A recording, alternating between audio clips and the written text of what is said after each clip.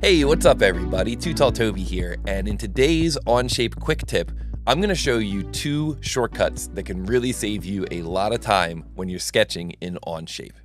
Now the first of those shortcuts is to hold the Shift key and to press the letter S, and this is the shortcut to begin a new sketch. So typically what I do is I pre-select either a plane or a planar face, and once I pre-select that planar face, I can press Shift, hold it down, and then press the letter S, and that takes me into a new sketch. So we can see we've got the sketch property manager up here, and we can see that we've got all of our sketching tools up here in the toolbar. Another little bonus shortcut is you can press the letter N on your keyboard to get normal 2. It's always useful when you jump into sketch mode.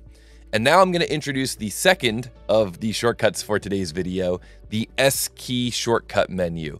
Now the S key shortcut menu is one of my favorite shortcut menus from the world of SolidWorks, so I was very happy to see that this menu exists in Onshape as well. And basically the idea is that you can dock many different shortcuts and only have to remember one single key on your keyboard, the S key. And so wherever you move your mouse when you press the letter S, this toolbar shows up, and you can quickly jump from one command to the next to the next to the next by just remembering that one single shortcut, S. So for example, I could jump into a corner rectangle command here, create a rectangle that's 53 wide by, this is supposed to be 40 total height, so 40 minus the 16 base height. Nice, some nice basic arithmetic there in auto dimensions, very cool. Now I'm currently in the rectangle command, now I'm going to press the S key and immediately jump into the circle command. So this is where you can really start saving time when you just kind of chain from one command to the next to the next. Now I'm going to S key and jump from the circle command into the smart dimension command and locate this circle.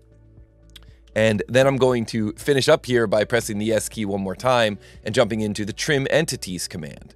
So just being able to quickly jump from one command to the next, huge time saver when you really learn how to leverage the S key. The other thing that you can do to leverage the S key is you can right mouse button and choose to customize the S key.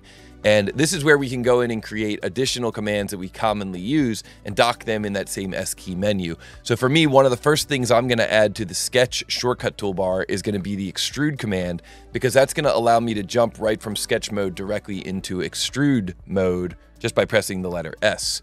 So I'm going to say save shortcut toolbar settings, go back to my Onshape modeling environment, and I'm going to choose to refresh this S key toolbar.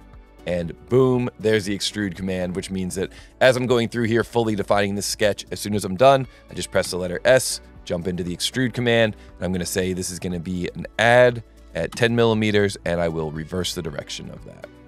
So there we go, 2 very useful time-saving shortcuts, the Shift S command to begin a new sketch and the S key shortcut menu to streamline your sketching workflow.